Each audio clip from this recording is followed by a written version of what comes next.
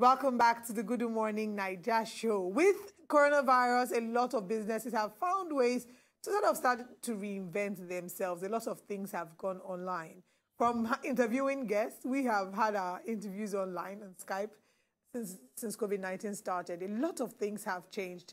But now we're starting to see that even with as regards money and banking, it's starting to go online with the concept of virtual banking coming into the scene. Now, many people are confused. What is virtual banking? How does it work? How safe is it? Will my money not just disappear on the internet one day? All these questions and more we are going to be asking today. My name is Emodi, and I am pleased to introduce our first guest for today. His name is Azubuike Emodi, and he's a virtual banker. I mean, you can tell I'm very excited because we both have similar surnames.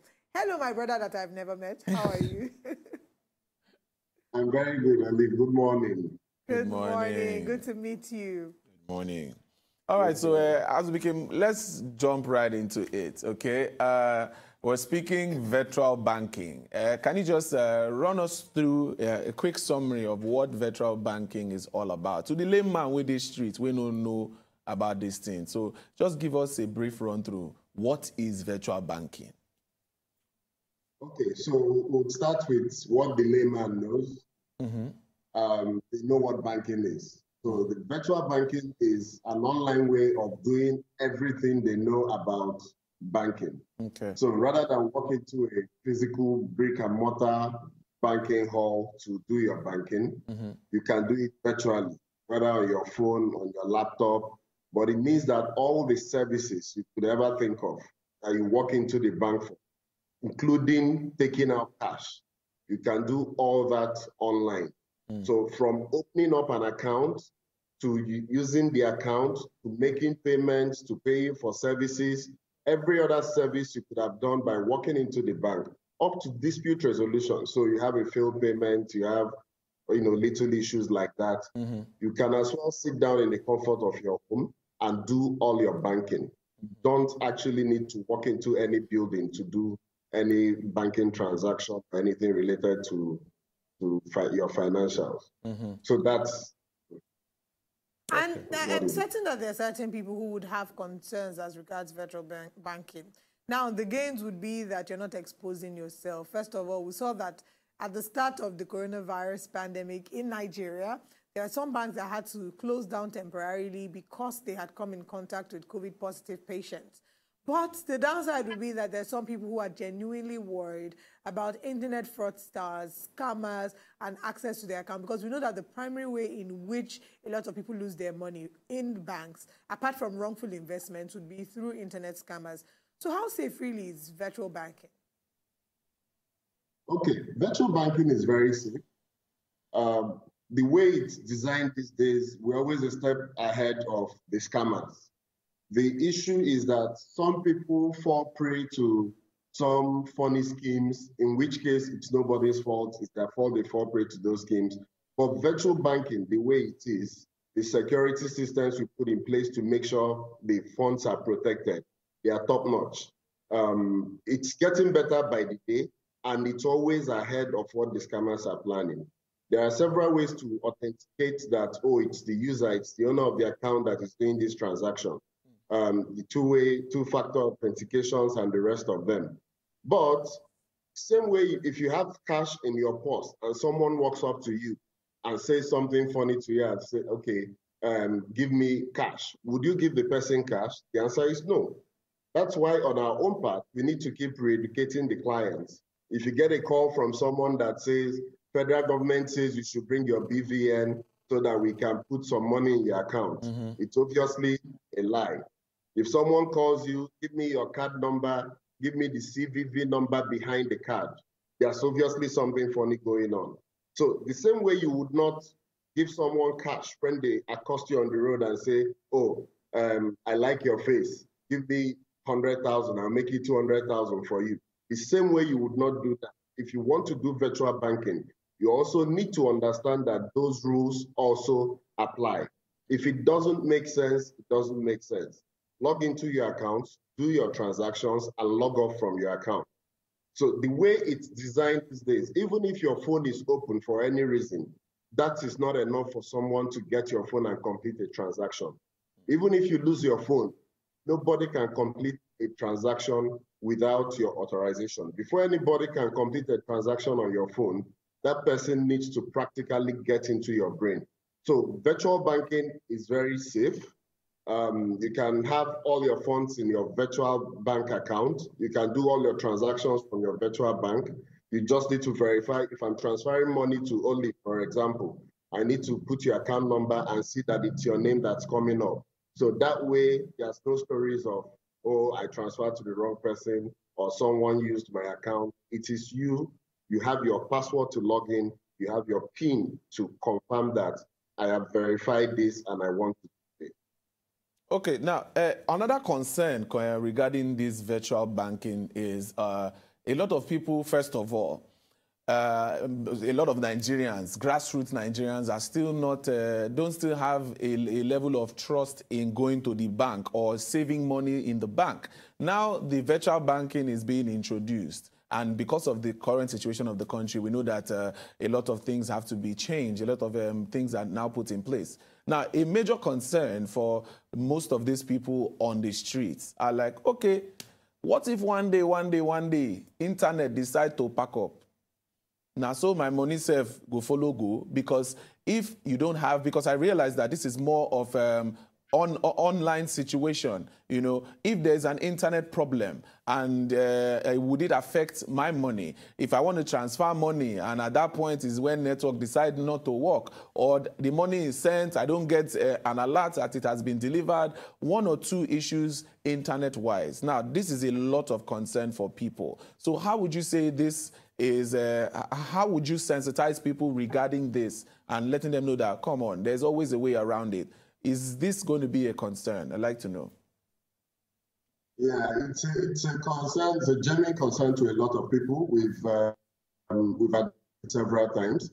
But what I just need them to understand is the same way, you know, people have comfort, oh, I walked into the building.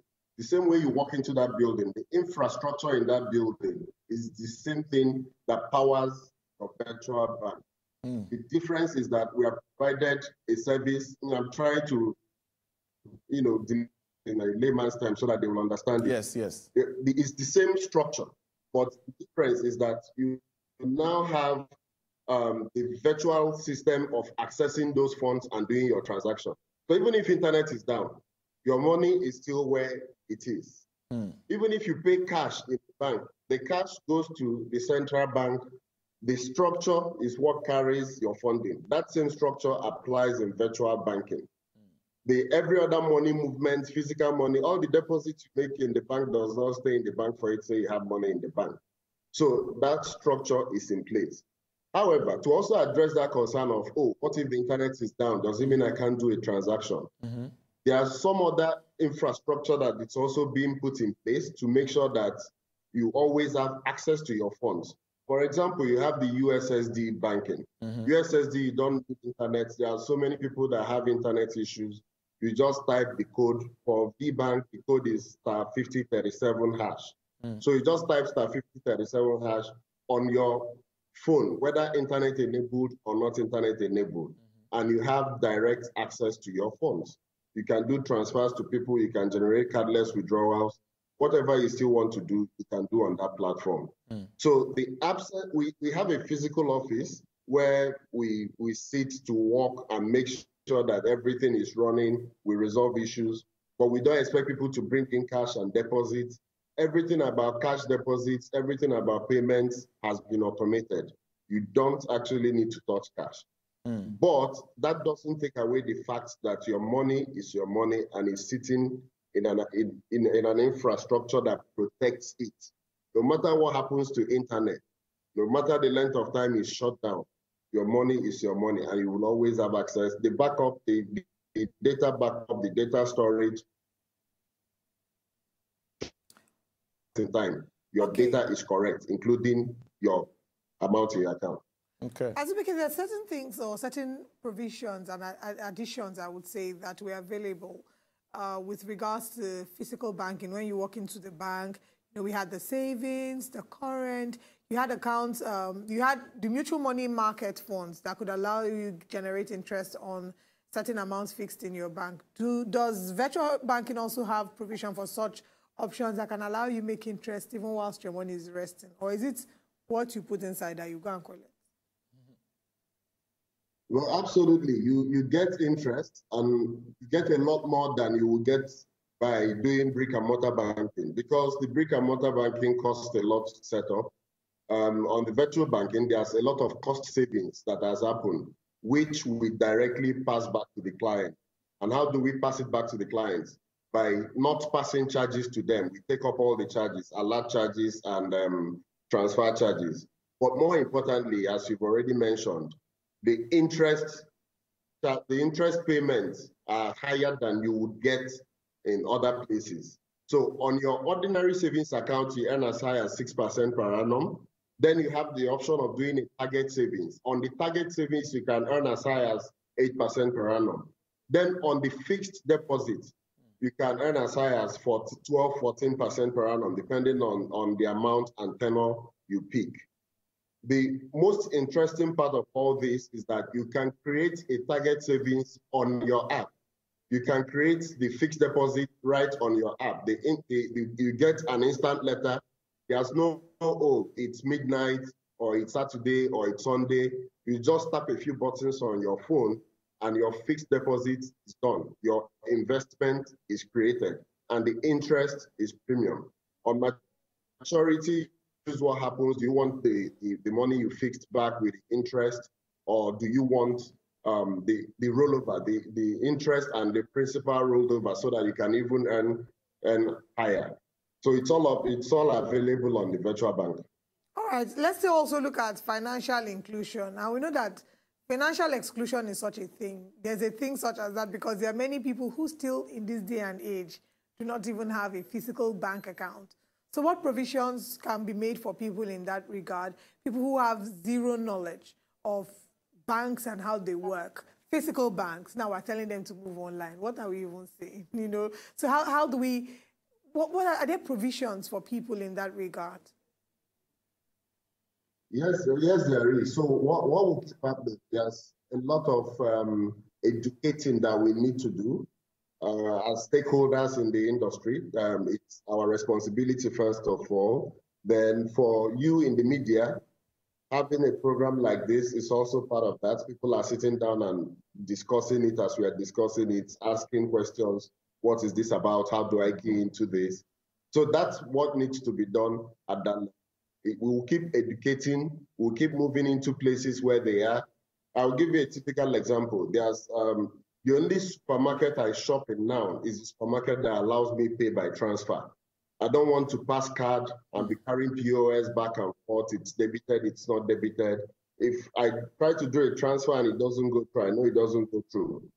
You know, but 99.999% of the time it goes through. But for cards, you don't know whether it will fail or it won't fail. Yes, we issue, but we don't know. There's a lot of infrastructure behind it that will support whether it fails or it doesn't fail. So when people go into that same shop and they see the option of transferring money and they see you working and you have it easy, you just transfer and you are off. They also want to know what's going on. Then the staff in those places also start educating people. You can use this option to make payments. You can scan codes. You can use USSD. You know, it just will have to keep educating. And more people are getting knowledgeable about how these things apply because they see other people do it and they ask questions. All right, sir. So before you leave us, I just want you to give us this final clarity. Are you saying that the virtual banking it's cheaper to run than the normal conventional banking that we're used to, because people are complaining that service charge from nowhere, they get debited for this and that and that and that. Would you say this is not going to be happening if people, key into the virtual banking space? Or are you saying that it's going to happen, but it will be reduced? We'd like to know that. Well, for me, for some other people, it's reduced. But for me, we don't see any reason to make those charges now. Okay.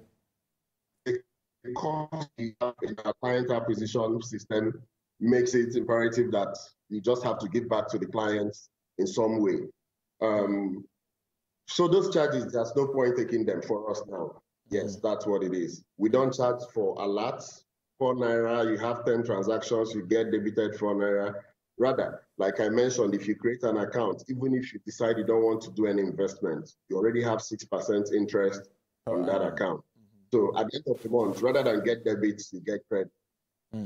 If you also make transfers, you don't get charged any transfer fees. So if you have 100,000 Naira in your account and you need to pay somebody 100,000, you don't go and pay 99,900 just to have extra. Make a lot. You just transfer the 100,000 and it's done.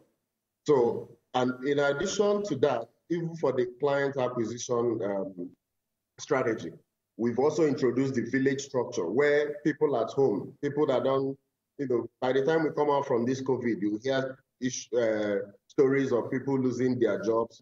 We've created what we call village program, where people that sit in their houses, people that don't have jobs, people that are looking for work, or people that have jobs but are looking for a second way of making income, can just create their own account. Then on that platform, also now sign on clients to VBank. And in doing that, we capture it for them. Just see it as an account officer you meet in a bank. Their job is to sit down, fill form and paper, open account for you, follow you around to pay money into your account, manage you up to the point that your accounts become very valuable. The same way people can sit down in their homes because it's a virtual bank and do the exact same thing. Get your friends, get your family, get them sign on, and you can earn as high as 2 million per month for doing that. It starts at 30,000, then it's layered, depending on your efforts and how you grow your clients. You can earn as high as 2 million a month. So for our village project, I would recommend it to everybody listening to me. We are still in COVID break. People at home, they can go check it out on our website, or you download V by VFD, create your own account first of all. Then you go to more, click on start your own bank. All right. Start your Thank your own bank. Okay. Thank you very much, Mr. Azubuike Emodi. It's been a very, very insightful conversation. And I'm hoping that Nigerians would, welcome this new era of virtual banking, because it looks like this is where the world is headed due to the coronavirus situation of, keeping everybody at home and keeping everybody away from each other. Thank you very much for this conversation. It was very, very insightful, sir. Thank you for your time. Thanks for having me. All right. Have a great day.